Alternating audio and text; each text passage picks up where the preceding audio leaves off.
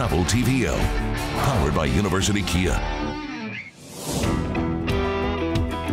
Take a guess where we're going. I have this great hat.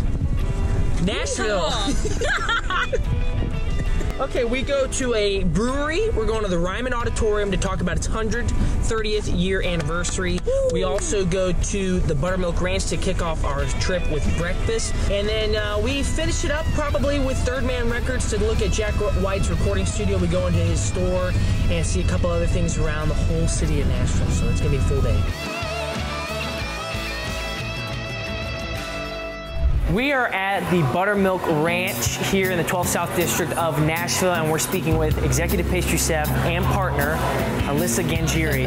So we came in, we looked at what you have in your glass container with your obvious great looking pastry items. So please walk us through what are some of the offerings that we have here. We do all lamination in-house. So we do 8 to 9 different types of laminations. So everything from croissants, we have an assortment of different types of cookies, entremet cakes, everything is made fresh in-house, and our goal is essentially to make sure everything's about 2 hours out of the oven, because we feel that a croissant baked super early in the morning is gonna be very different at 3 in the afternoon. So every time you come in here, you're always getting a fresh baked croissant.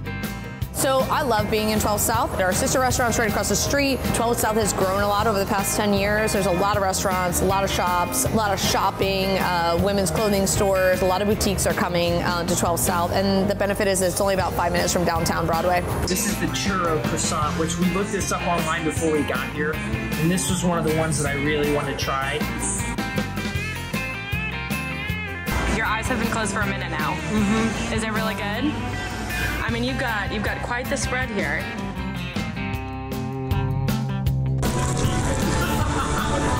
That is the best sandwich in Nashville. It was voted on, and it is true. This is the best sandwich in Nashville. This is one of the best sandwiches I've had. You don't think you need to eat a bunch of sugar and gluten-free amazing treats at 10 a.m., but you do, because the Buttermilk Ranch has it all. It's great. You're gonna eat a lot. So the great thing is when you get finished, you can walk down the street to White's Mercantile.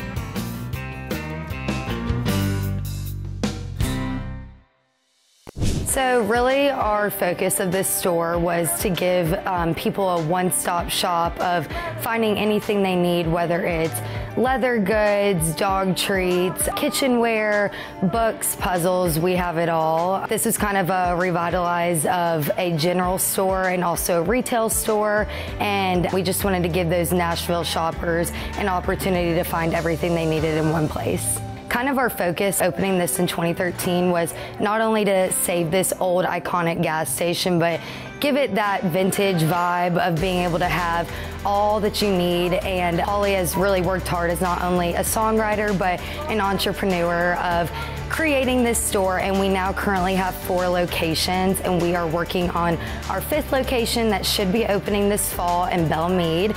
My best piece of advice would just be to make sure to not discredit those small streets and really just explore Nashville on its own, and you can't go wrong with anywhere that you go.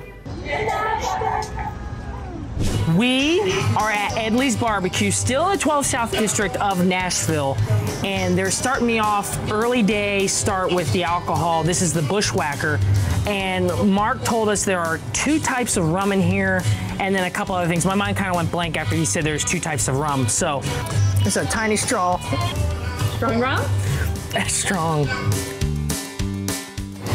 So these are Nashville style pork nachos, and then the Tuck Special. Tuck Special.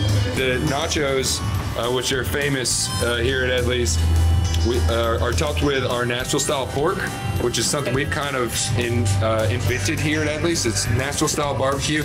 So we took the spice that made Nashville hot chicken famous, and we added it to pork. So it's slow smoked, absolutely delicious. And when people think nachos, I immediately thought you're coming out with tortilla chips or stuff like that, but you have potato chips. Yes, so kettle style chip, which is kind of like one of our differentiators here at Edley's.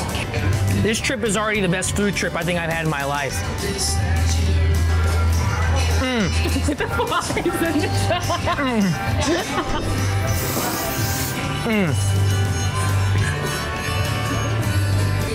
Wow.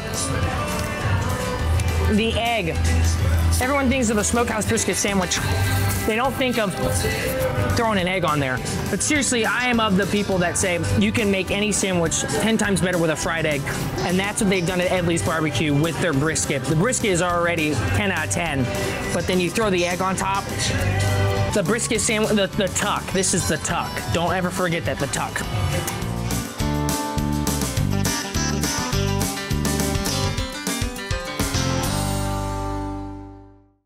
We're here at Ryman Auditorium in downtown Nashville, and we're speaking with General Manager Gary Levy. This is the 130th anniversary of Ryman Auditorium. Walk me through, what's the history behind Ryman Auditorium? What makes it such a landmark? From the very beginning, even though it was built as a Union Gospel Tabernacle, people knew that it was going to be used for concerts, speaking engagements, things like that. We had the Fifth Jubilee Singers singing in here as early as 1892, the year we opened. 130 years of history is great. We're probably best known as the most famous former home of the Grand Ole Opry. It was the golden age of country music from 1943 to 1974. The Opry was here, but even since then, the building shut down for about 20 years as the new Opry House was built. But when we reopened in 1994 to events, we've become one of the most renowned rock houses in all of America and in the world, to tell you the truth, as we now do about 280 concerts a year. And we've been named the Polestar Theater of the Year for 11 straight years. We just took you to Ryman Auditorium. Now, believe it or not, we're still hungry, and we're at Assembly Food Hall where 100,000 people visit here per week. They got a lot of food options. Let's go check it out. Assembly Food Hall is taking it up a notch on what you think of food halls. Whatever you are in the mood for, Assembly Food Hall probably has it. From tacos to Nashville hot chicken, everyone will be satisfied. Even if you're just looking for a place to sit and enjoy a drink, you can visit one of 5 bars inside the venue. And what is a food hall without music? On the rooftop of Assembly Food Hall, there are stages for you to be right on top of Broadway. In the year that Assembly Food Hall has been opened, there have been over 1,000 concerts on Assembly and Skydeck stages. We've shown you all of Assembly Food Hall, so if you don't have enough food options throughout going that way, you do have Broadway right literally at your fingertips. We're on the rooftop Assembly Food Hall showing you an incredible view of downtown Nashville. A lot of people.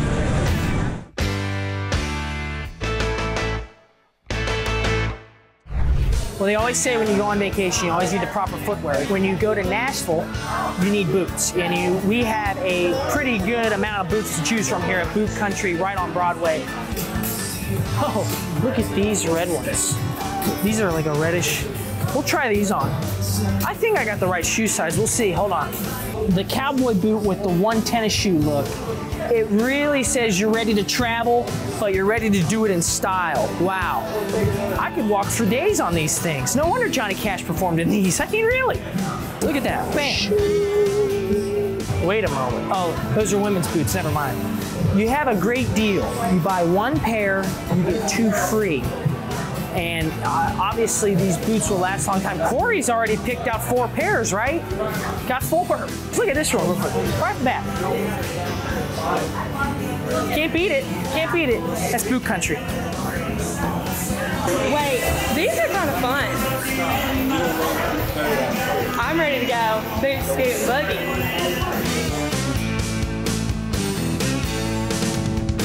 We've gone through the Ryman, we've gone through Buttermilk Ranch. Now we get to go to a brewery. Tennessee Brew Works coming up. Can you describe the journey that it was to get this Brewworks where it is now and how it's just grown over the past few years? We turned this little homebrew dream into a brewery, and it's really taken on a life of its own. Tennessee has so many beautiful things to offer us. The land, the culture, the traditions. Tennessee Brewworks celebrates all of those things. We do it with our beer, certainly. We do it with the branding to draw attention to the farmers and the ingredients in the brands as well. When you look at the beers that you offer, we're drinking a Tangerine IPA right here. What's kind of the flavors that you try to work with? You have so many variety of options. You have that State Park beer. Well, what are the flavors people that want to come to this Brewworks and they want to try something new? What can they expect to look on the menu to try? Well, I poured this one because it just came out and it's a fun beer. But I think we really enjoy we're able to use local grains in our beers, which the State Park Blonde is one of those beers. It was the first all Tennessee grain beer ever commercially brewed, period. State Park Blonde on. The Southern Wit also uses Tennessee grains, and we celebrate it that way. We actually won a Great American Beer Festival medal with a beer called Farmer's Beat. It's like a bright red, natural color, natural flavors, Tennessee-born beer, indigenous of where we live and where we're from. When we came to Music City, you cannot come to Nashville without visiting some sort of music venue. We went to Ryman Auditorium. Now we're at Third Man Records, which is Jack White's recording studio. This is one of 3 locations in the world, one in London, one in Detroit, and this one here in Nashville, Tennessee. Of course, so we're gonna go in, take a look around, see what they have to show us. They also have the Blue Room here, so they got a lot to show here. It's a little thing that not a lot of people know about, but Jack White, of course, people know Jack White, and this is a pretty cool venue. Come on, come on. Oh, you broke the strap. All right, that's not good.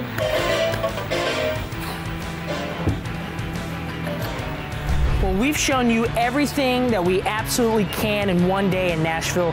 We went to the Ryman Auditorium, we went to Tennessee Brew Works, we went to the Buttermilk Ranch for breakfast, stuffed our faces also at Edley's Barbecue, showed you some great shopping possibilities at White's Mercantile in 12 South.